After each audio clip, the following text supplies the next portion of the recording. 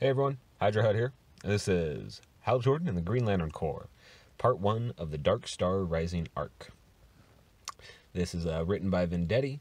The art is by Ethan Van Sciver, which is honestly the main reason I got this. I haven't been keeping up on the Green Lantern Corps. It's not that I don't like it. It's just I had enough on my list and I wasn't adding to it. But when I saw that Ethan was doing all the art on this, not just the cover, and the fact that it's a Part 1 and it's a good jumping on point, I figured why not. Turns out it's good. I enjoyed it. Probably going to add it to the poll so I can keep checking it out. This cover is actually pretty foretelling for what's going to happen in this, which is nice. Also, you get a lot of these reflective pictures, which is kind of turning into like Ethan's thing. Even though this cover isn't him, this is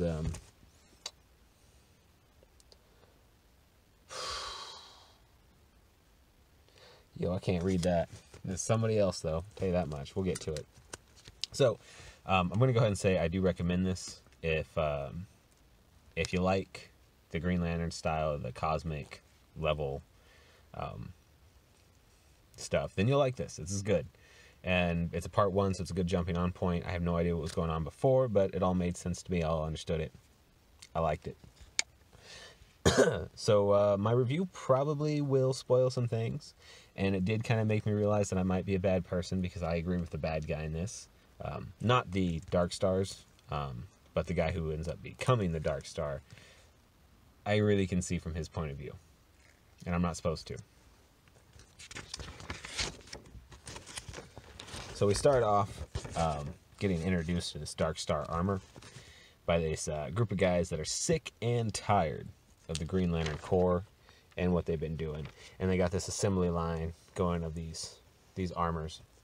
So all this stuff has been designed with the Green Lantern Corps in mind, all to combat them, defeat them, be able to best them. Pretty cool opening dual cover. I'm liking it. Again, Robert Vendetti is the writer. Artist is Ethan Van Sciver. Colorist is Jason Wright. Letters Dave Sharp. They did a good job. Also pretty cool title thing for Dawnbreak.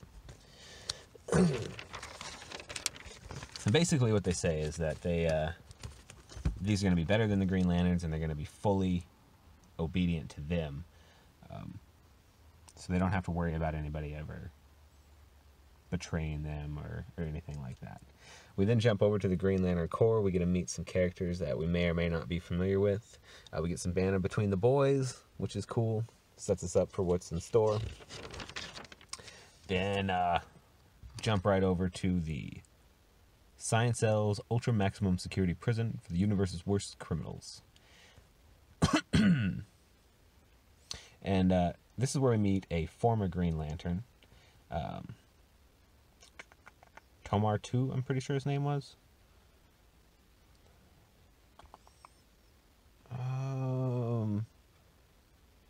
Yeah, Tomar-tu. Okay. So we meet a former Green Lantern, Tomar-tu. A current Green Lantern, Somar-le, is there talking to him. He was a hero to her people, and she's just stunned that he's in prison, and she's trying to figure out why. And he tells her that it's because he murdered this guy in cold blood. And the reason he did that is because that guy was responsible for the death and murder of women, children, lots of his people.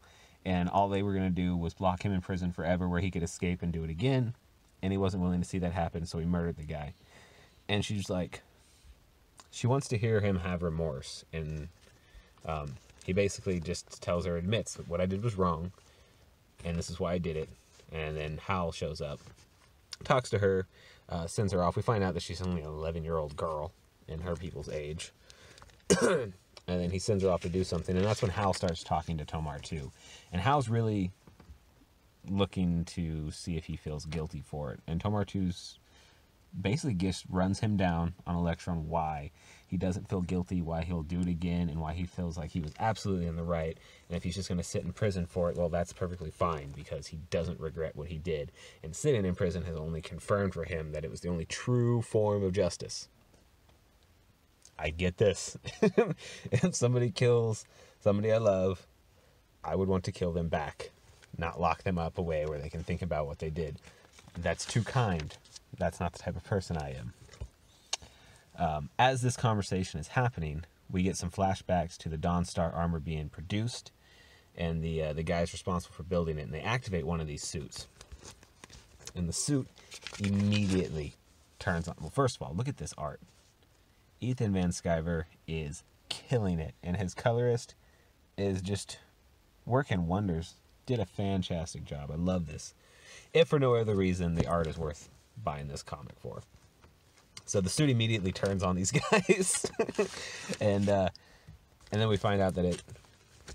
Let's just see. It just keeps basically repeating. DARKSTAR 1 is searching for a suitable volunteer. Suitable volunteer located.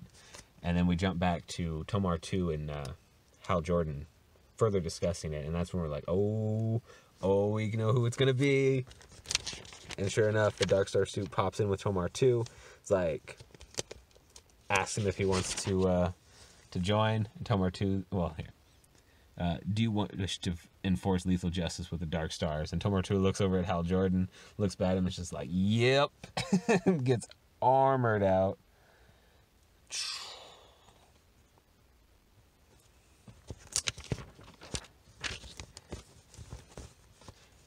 And then this is where we, okay. So after getting fully armored, he shouts, "I am right," and just blasts Hal Jordan away, breaks free of his prison. And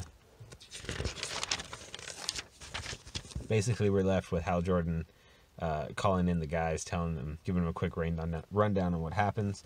And next time will be the hunt for Tomar-tu. So, I really like this. I thought it was great. I suggest you get it. And also, apart from blasting Hal Jordan in the face, Tomar-tu did nothing wrong. Hail Hydra, baby.